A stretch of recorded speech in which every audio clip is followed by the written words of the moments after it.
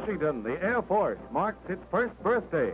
General Hoyt Vandenberg tells Air Secretary Symington of the progress and the big news made by our expanding aerial arm during the year. Mr. Secretary, your confidence in the United States Air Force is being justified. It is now an organization of more than 400,000 trained men and women. It has been organized to provide the best possible air defense of the United States.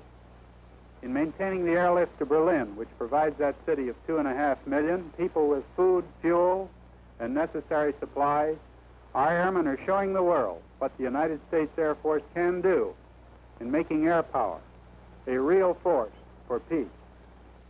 In Seattle, providing the punctuation for General Vandenberg's words, B-50 Superforts take shape on the Boeing assembly line. Over 200 are under construction and additional hundreds are planned.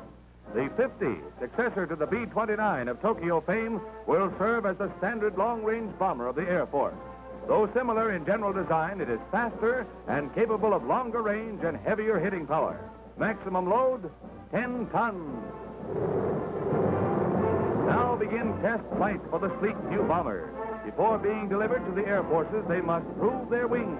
And here they do, against the scenic backdrop of Cascade Mountains. Air power is peace power.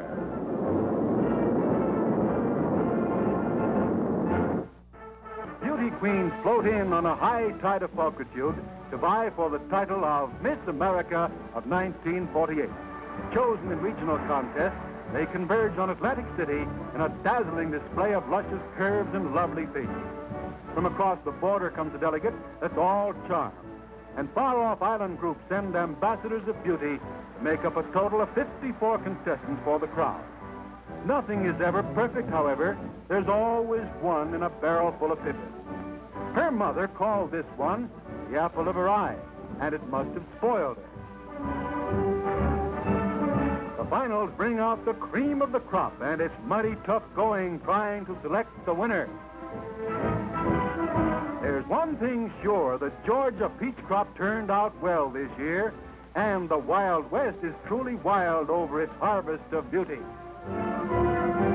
Being crowned by last year's winner, Barbara Jo Walker, is Beatrice Bebe Shopp of Minnesota. Hail to the new Miss America.